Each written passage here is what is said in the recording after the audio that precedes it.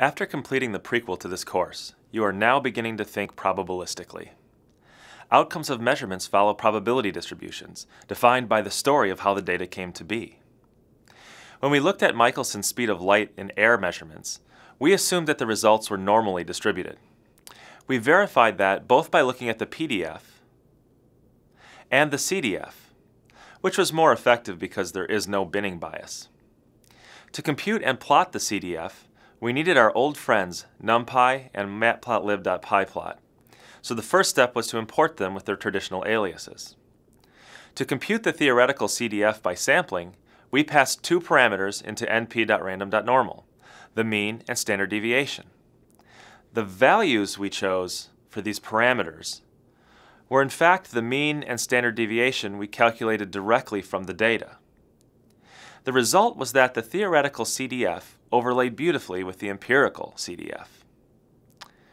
How did we know that the mean and standard deviation calculated from the data were the appropriate values for the normal parameters?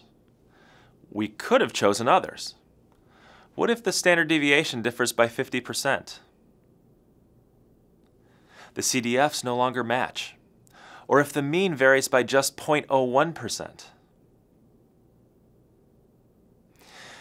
So if we believe that the process that generates our data gives normally distributed results, the set of parameters that brings the model, in this case the normal distribution, in closest agreement with the data, uses the mean and standard deviation computed directly from the data.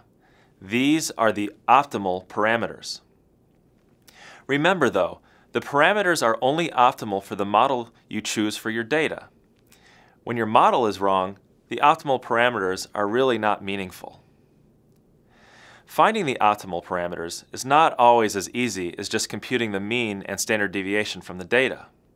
We will encounter this later in this chapter when we do linear regressions, and we rely on built-in NumPy functions to find the optimal parameters for us.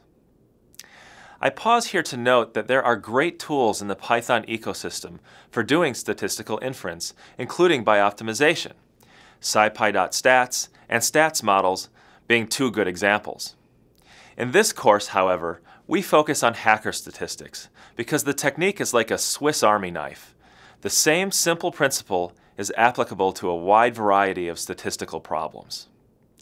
Now it's time for you to do some exercises to demonstrate how choosing optimal parameters results in best agreement between the theoretical model distribution and your data.